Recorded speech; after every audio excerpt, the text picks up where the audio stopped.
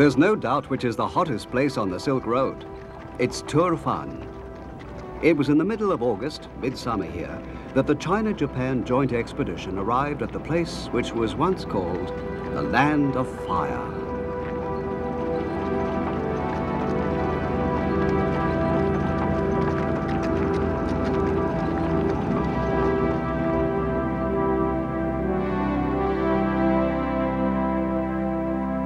The Turfan Basin is near the beginning of the South Xi'an section of the Silk Road, which lies between the Xi'an Mountains and the Taklamakan Desert, right across the middle of the Western lands.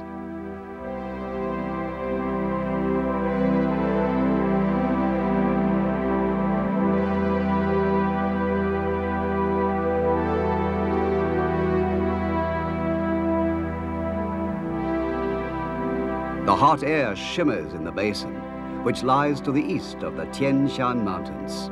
Summer temperatures average over 40 degrees Celsius, or 100 degrees Fahrenheit.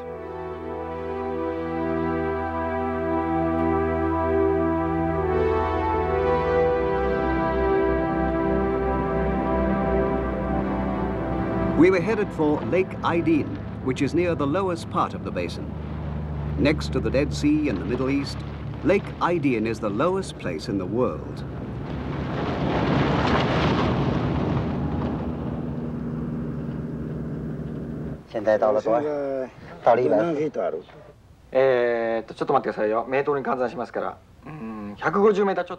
Our altimeter read 154 meters below sea level.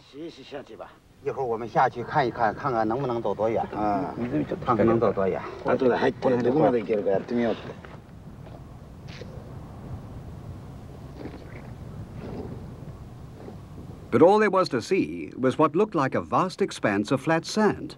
Apparently, the huge lake had completely dried up.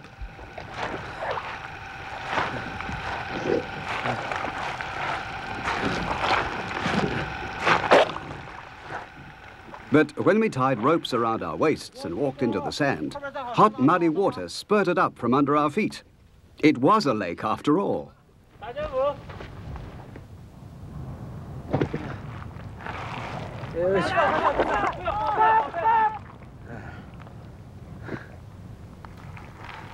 In fact, it's quite a dangerous spot.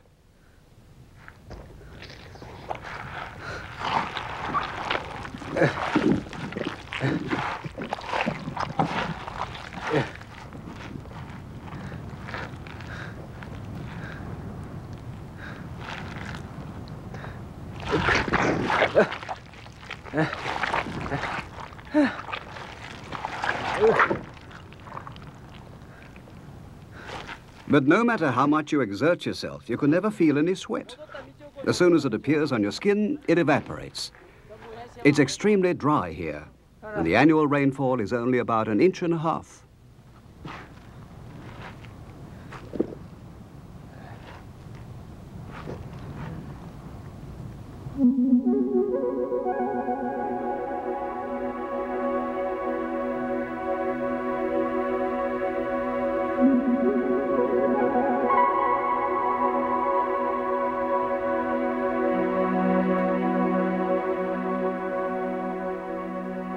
Turfan used to be an important junction between two sections of the Silk Road that passed south and north of the Xi'an Mountains. And today it's still important for the same reason.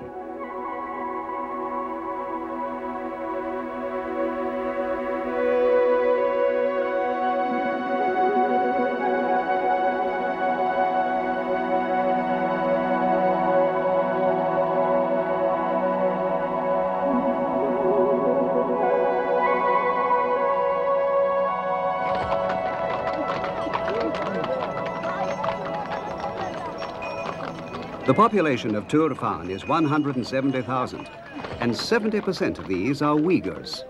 They're descended from nomads who once wandered the Mongolian steppes.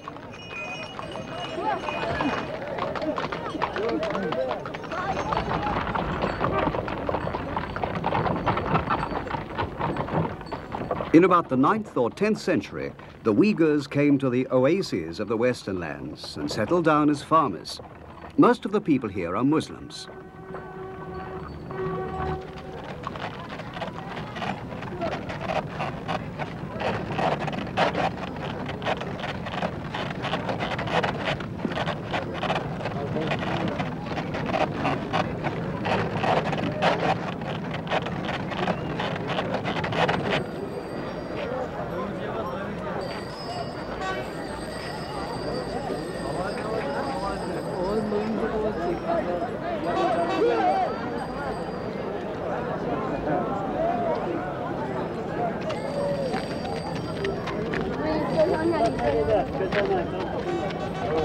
下面转着，你下面转，把下面。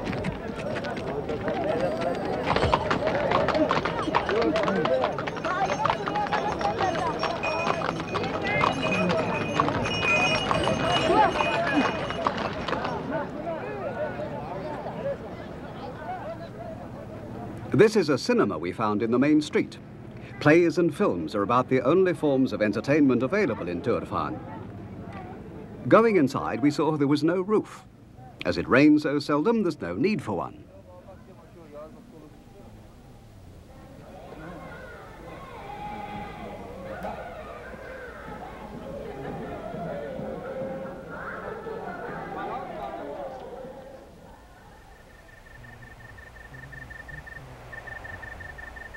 Even at night time, the temperature never falls below about 30 degrees Celsius or 80 degrees Fahrenheit.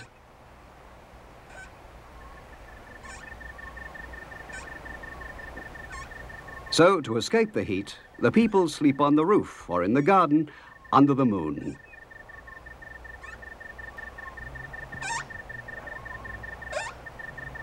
They've lived the same sort of open-air life ever since they first left off being nomads.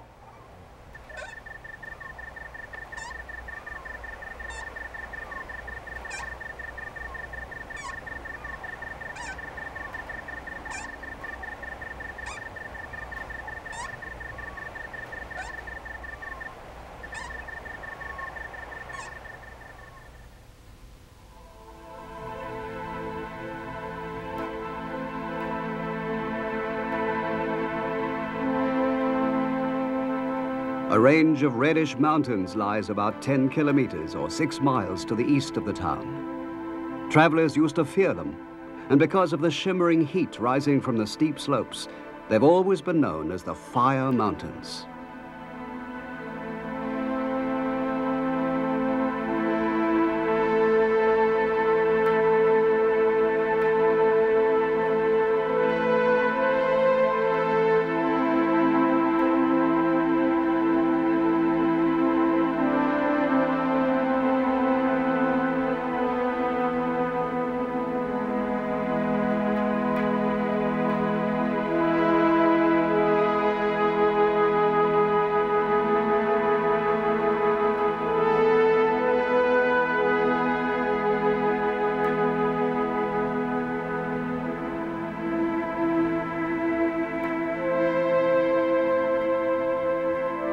When the mountains begin to shimmer, the ground temperature is already an incredible 80 degrees Celsius or 150 degrees Fahrenheit. No one ever tries to climb them.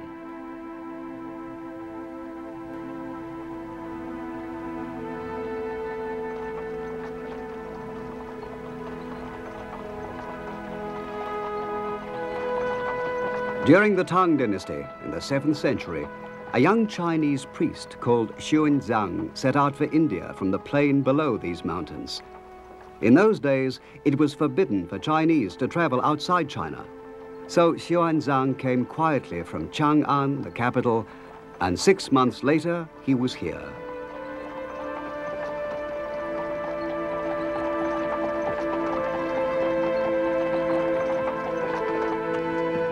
In those days, it was called the land of Gaochang, and it was ruled by a tribe called Han.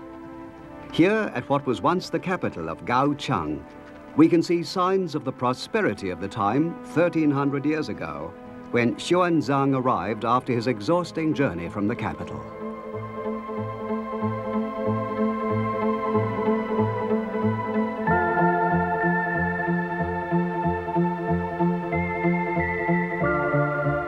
The town lay within a wall that was 1.5 kilometers square, or a mile, and almost 12 meters high, or 40 feet. This is the biggest of all the ruins that are to be found today on the Silk Road.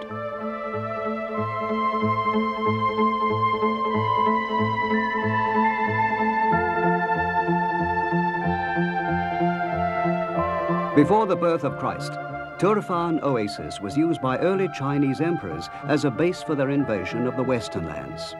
Later, when China was distracted by the civil wars of the 5th century AD, the land of Gaochang became an independent kingdom. It was a Buddhist country, far away from metropolitan China. And still today, within the ruins of the castle, you can see a stupa or primitive pagoda and the ruins of a temple with a staircase in it.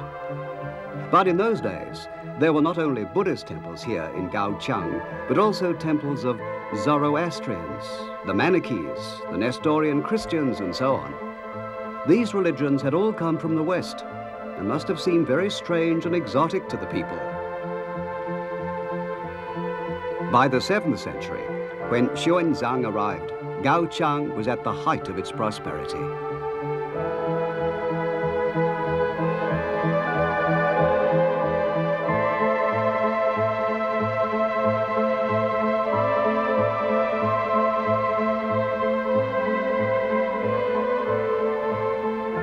He was warmly welcomed by the king, in spite of the Chinese prejudice against travel, and stayed for a month. Every day, the people came to hear him preach the word of Buddha.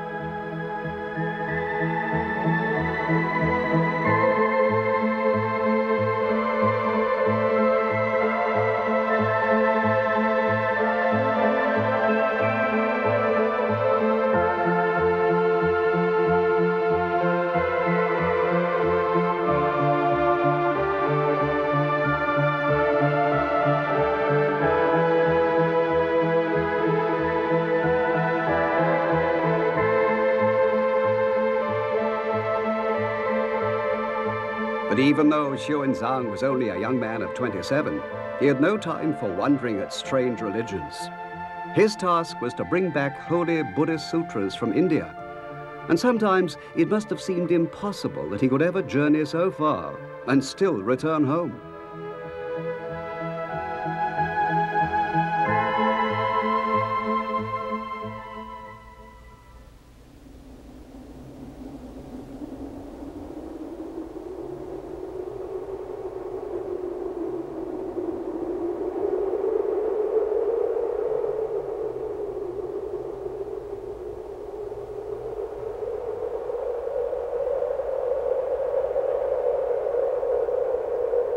"13 years after he had left Turfan for India, he passed through again on his way home.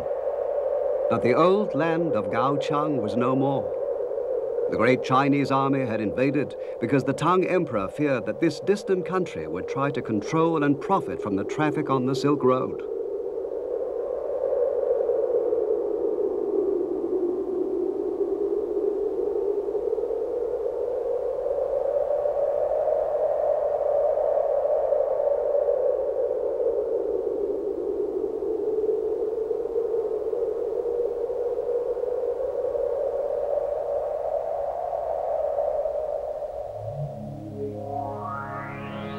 The remains of Gaoqiang have been excavated this century, and they include many objects that give us some idea of life in far-off times.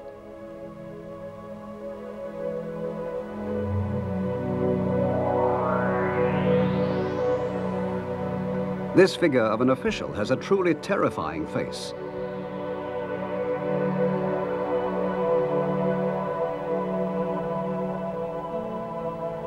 But this woman, a typical lady of her day, had a face like a beauty from Kyoto in Japan.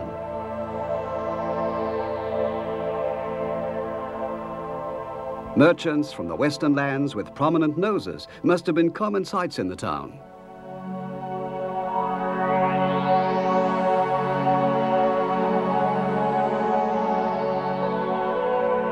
The Manichean religion, which came originally from Persia, was based mainly on Zoroastrianism, with Buddhist and Christian elements. It was rather popular in this area.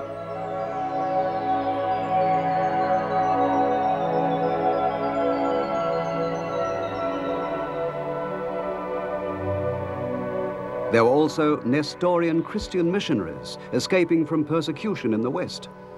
Their faces are like those of Turks, but their clothes look more local.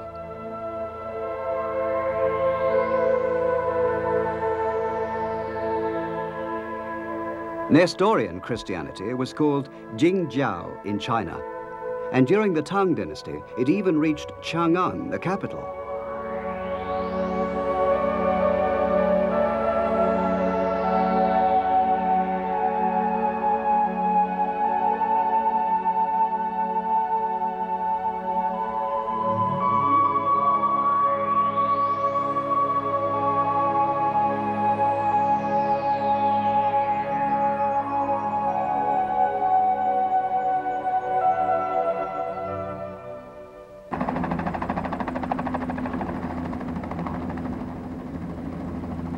The western part of the Turfan basin was protected by Jiaohe Castle.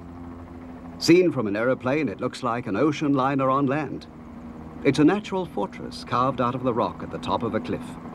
It's 300 meters wide, or 1,000 feet, and more than 1.5 kilometers long, or a mile.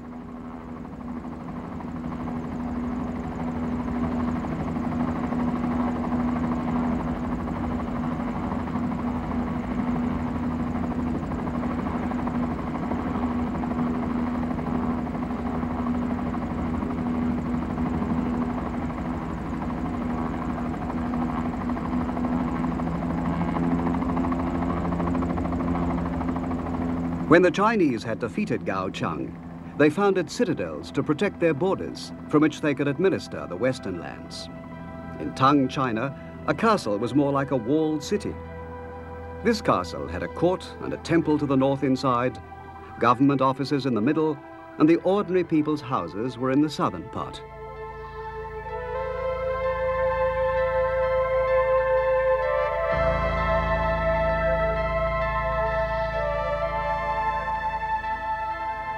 According to the records of the Tang dynasty, 7,000 people lived within the walls.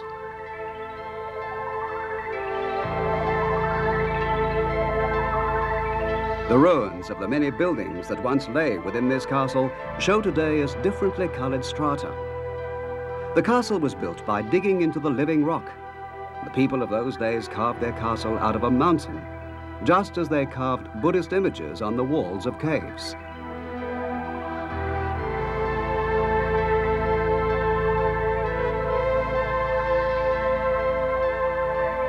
Today, you can still almost sense the presence of the ancient builders.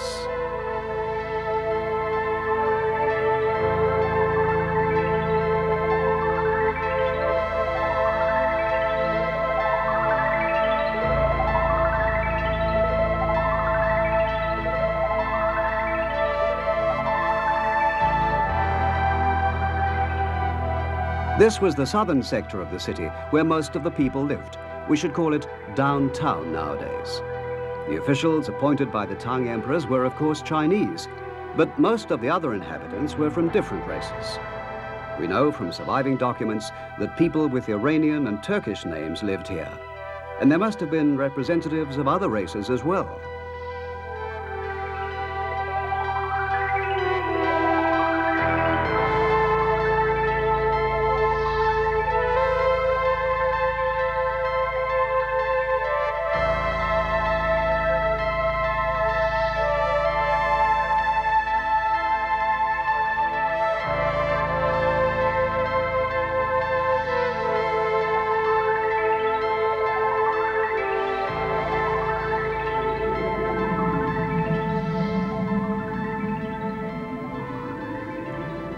Here, the people who lived more than 1,000 years ago seem still to be alive.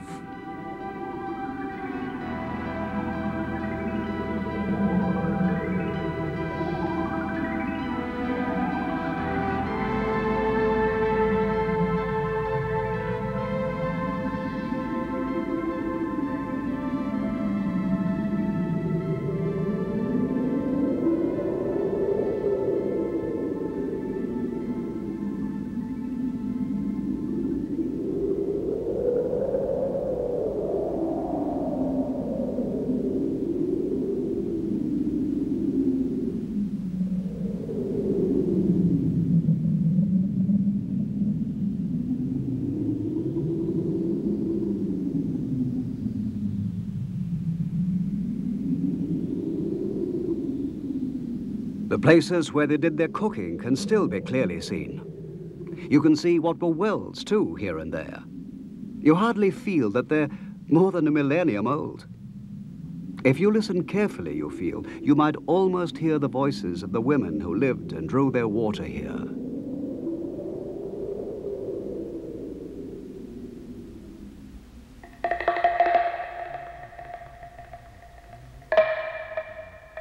This is a picture of a farmer's life that's been excavated in Turfan.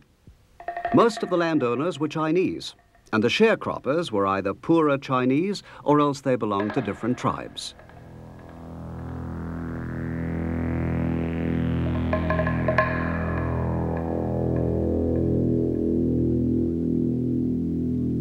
According to the records, sharecroppers had to pay taxes every year, whatever their crop was like. If they rented a vineyard, they paid in wine. If they cultivated mulberry trees, in silk. And if they were hired laborers, they paid in firewood or millet.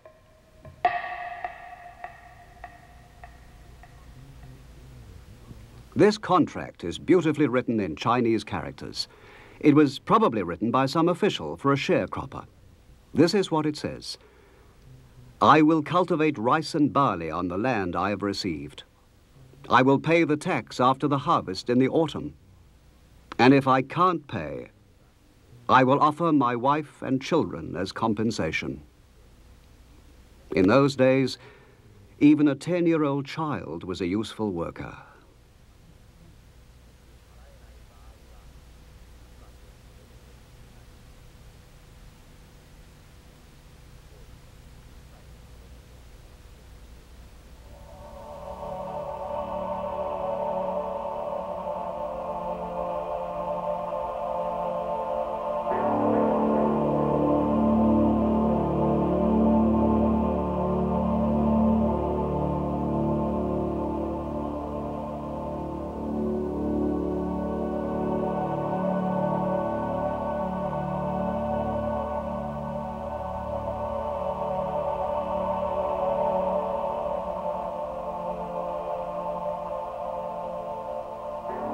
The sounds of common people suffering can be heard echoing here in this half-underground space, which is said to be the remains of a prison.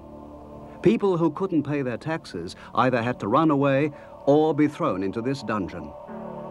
A list of people who had tried to escape has been excavated here. When the Tang dynasty collapsed at the beginning of the 10th century, several tribes fought over this region.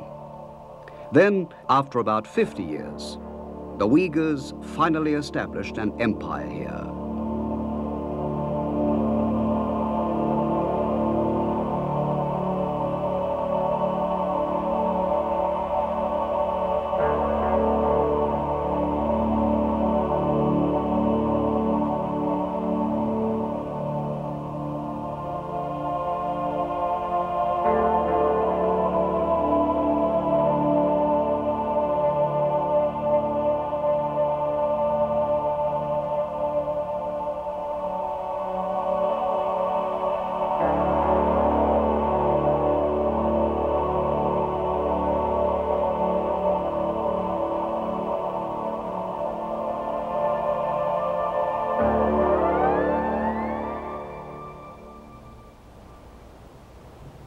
On the 24th of August, snow fell for the first time on the Xi'an mountains. Time passes, and the people change. But water from the melting of the snow on the Xi'an mountains is always essential to the survival of the oasis folk. This canal took 15 years to build.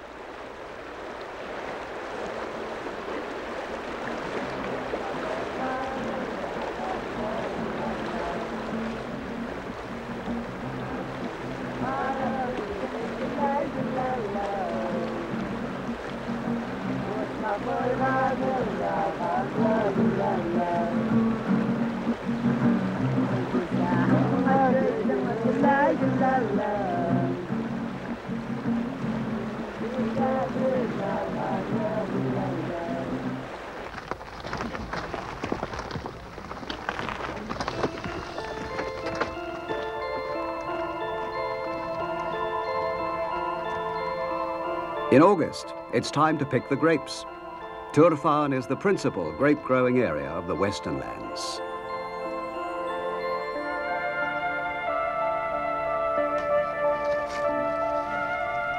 You can see many racial types among the women who pick the grapes.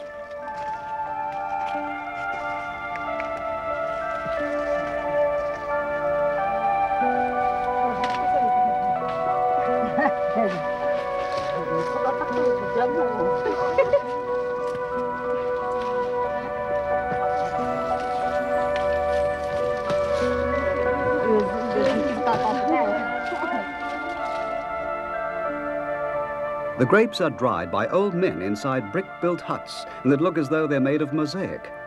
The grapes first came here from their original home in Egypt and Persia, and they were already being grown in the time of Gao Chang.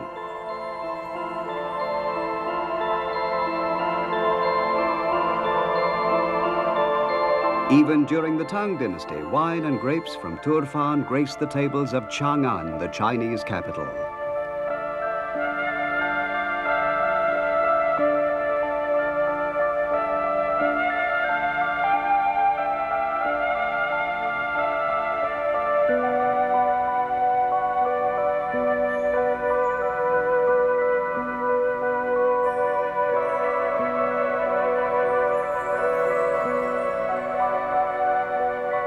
Today, the yearly production of grapes is more than 28,000 tons, and half of them are exported as raisins.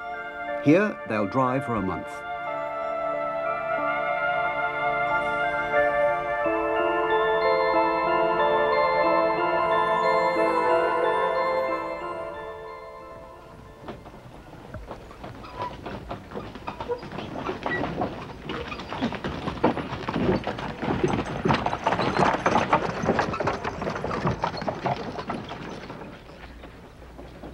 You can often see people building a new house in one of the small alleys.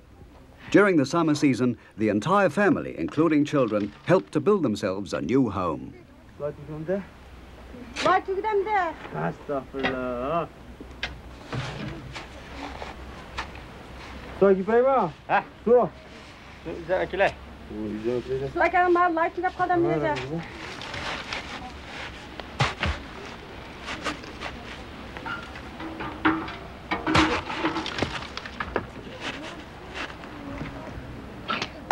Every house in Turfan has a half basement where the temperature is several degrees cooler than outside. The ceiling is made of vines closed with a little earth. The half basement is used to keep food fresh and for the family to cool down. This traditional way of building a house is very convenient for an almost rainless place like this.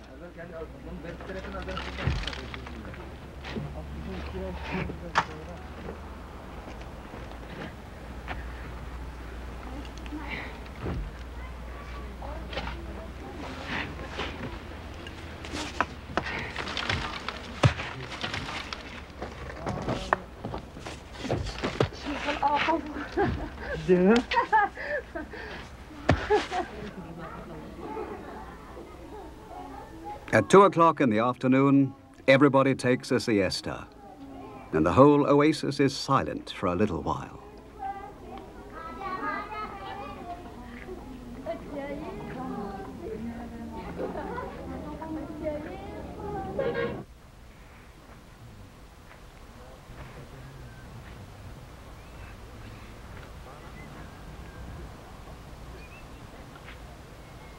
But even in the middle of the day, we saw a few people on the dunes in the desert.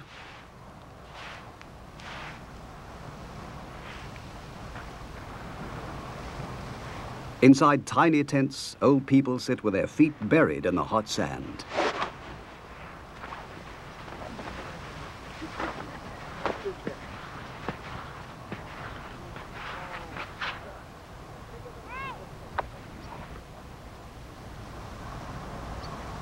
The temperature of the sand is more than 80 degrees Celsius, or 150 degrees Fahrenheit, and they call it the hot sand treatment. They say it's very effective as a cure for rheumatism or arthritis.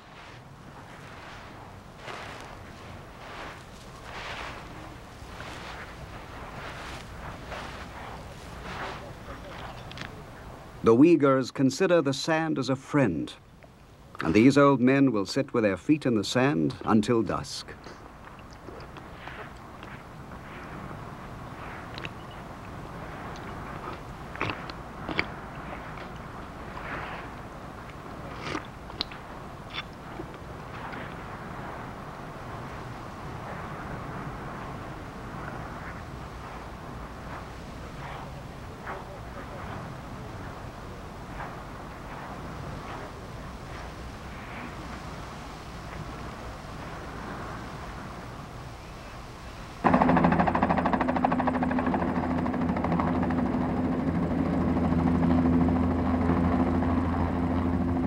Halfway up a cliff of the Fire Mountains, are the Bezeklik Thousand Buddha Caves, which are still half hidden. These caves flourished during the Tang dynasty and later to the period of the Uyghur Empire. In the Uyghur language, Bezeklik means a place that is beautifully decorated.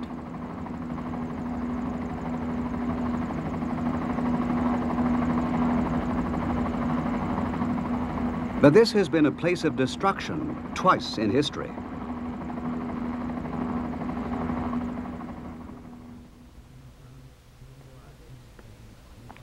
The first destruction was by Muslims when they invaded the Western lands at the beginning of the 11th century.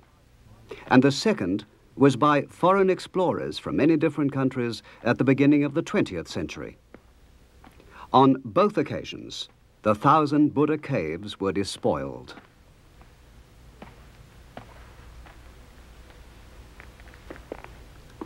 The Uyghurs who came here from the Mongolian steppes in the 10th century were Buddhists at first. In Bezeklik, we found pictures of them worshipping Buddhist images. But after the invasion of the Muslim caravans, they were converted to Islam.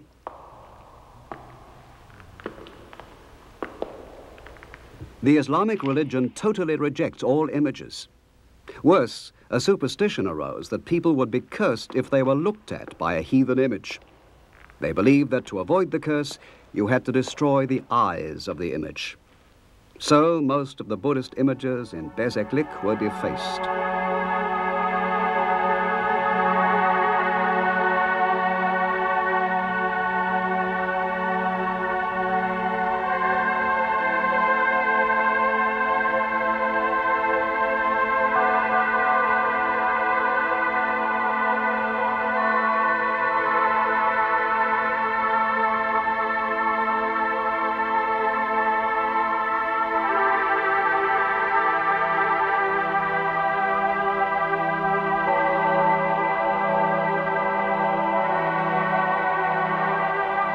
Many of the paintings that escaped the Muslims fell victim to explorers in the early 20th century, who took many of them away. They left marks on the walls that looked like peeled skin.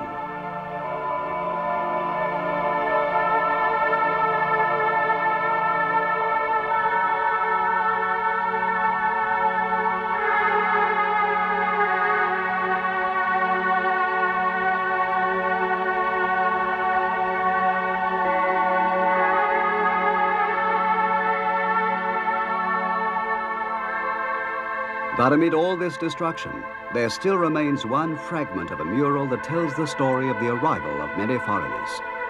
It's a painting of foreign ambassadors.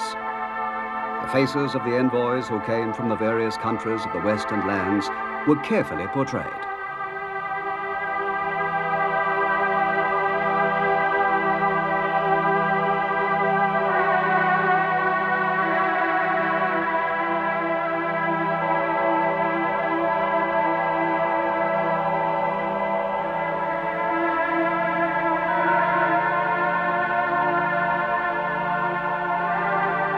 The man with the big eyes came from Burma.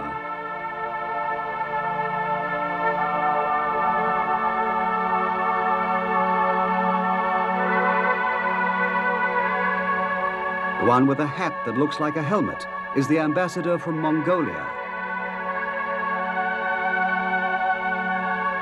And the man with a turban round his head is an Arab.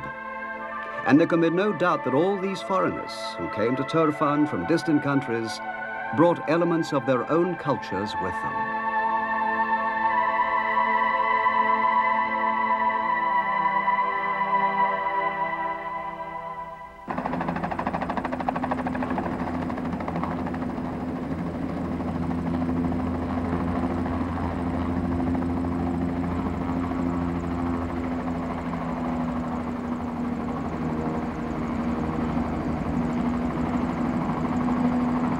Here and there in the desert, you can find a well. They form part of a structure called a karez that's very important to the people here.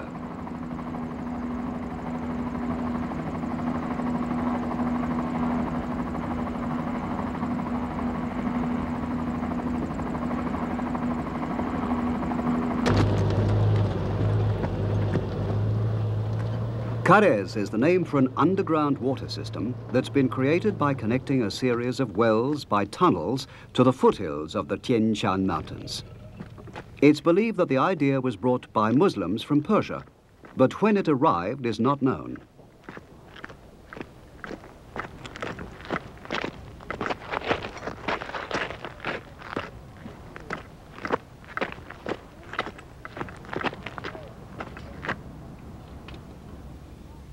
We saw people working on a carrez in the middle of the desert. They were a team responsible for keeping them clear of sand, which would otherwise block the channels.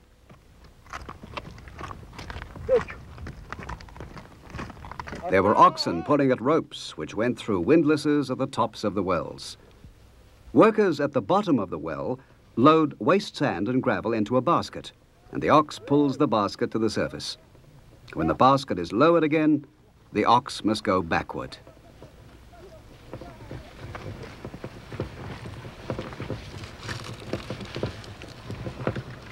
Stop! Hey! When the carrez was first built, many years ago, they used the same method which has been passed down from father to son.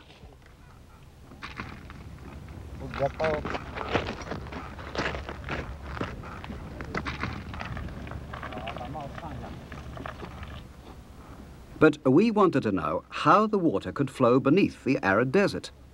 So we went down ourselves to take a look.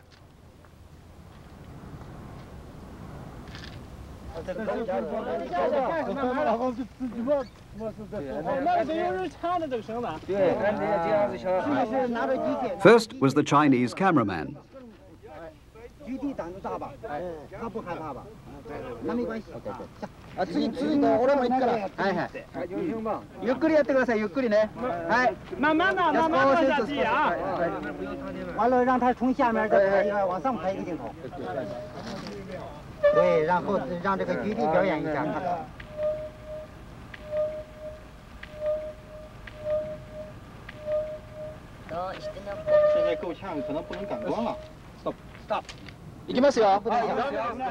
Then it was the turn of the Japanese team.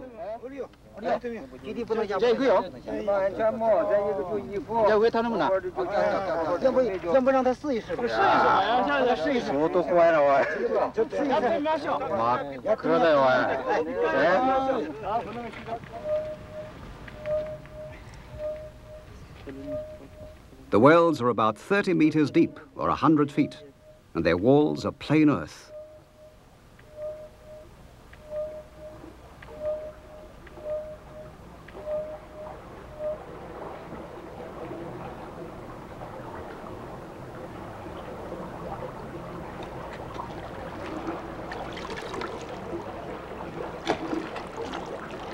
This carrez has about 300 wells, and every day, somewhere, this sort of work is continuing.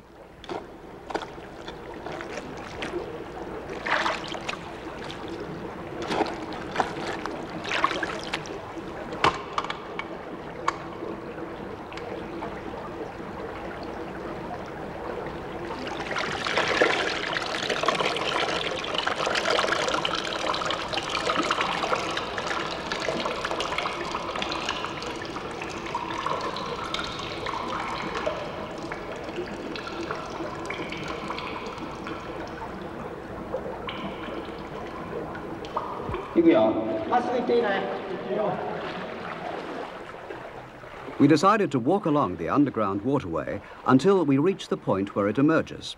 It was just wide enough for us to pass in single file.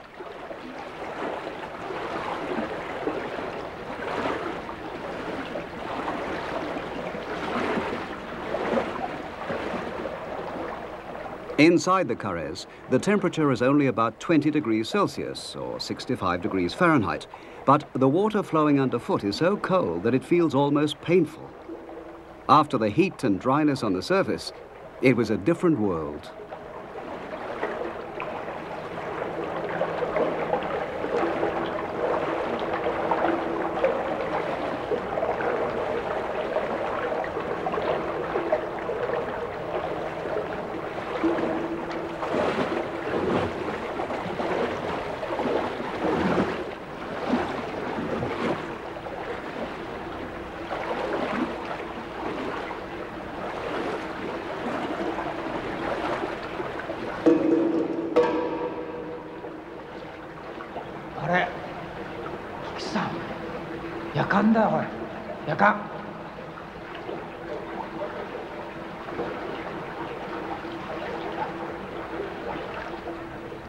It must have been marvelous when people were traveling through the desert to come to a place where you could find ice-cold water.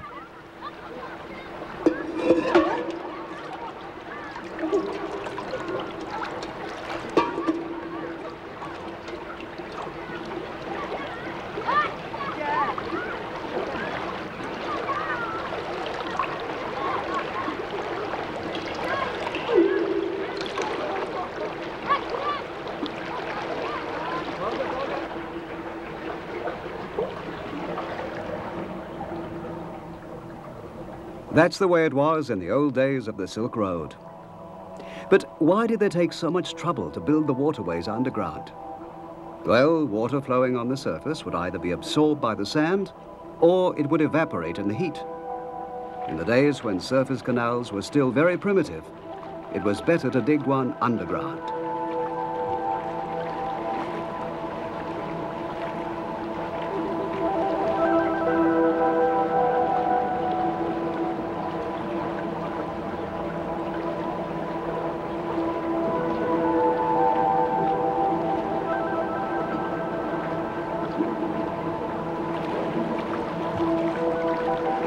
In days gone by, if a man had enough money, he would build his own carriage system and charge people for using it.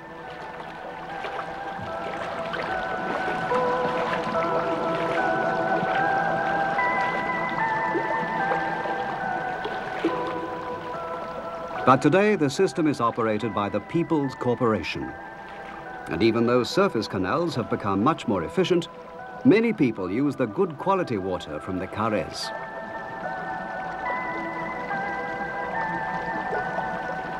After walking for about an hour, we finally came to the exit.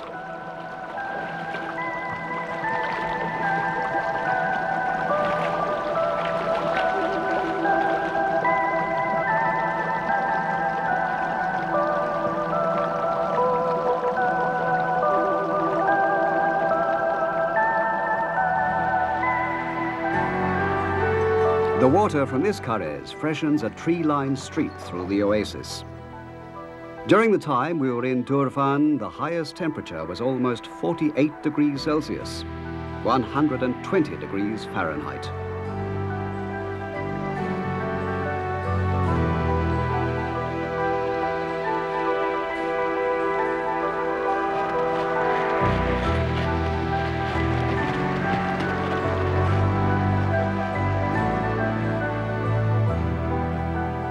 Even in September, the heat showed no sign of letting up. In the old days, people would wait until after sunset before setting out on a journey.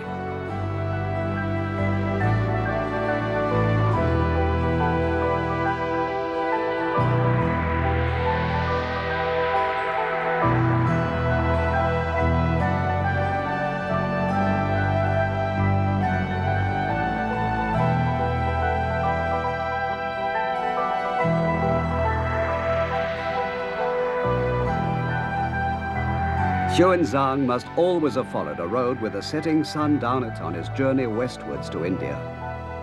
For the Chinese people, the West had a fascination of its own. It was the same whether they were merchants or Buddhist priests.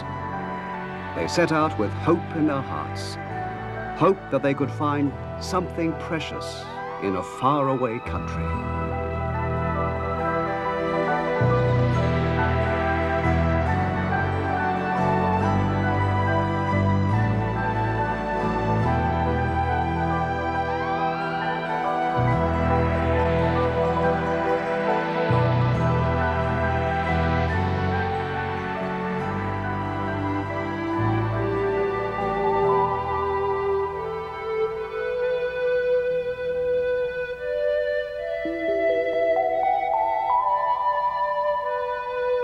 Now we too were following the setting sun along the South Tian Shan Road.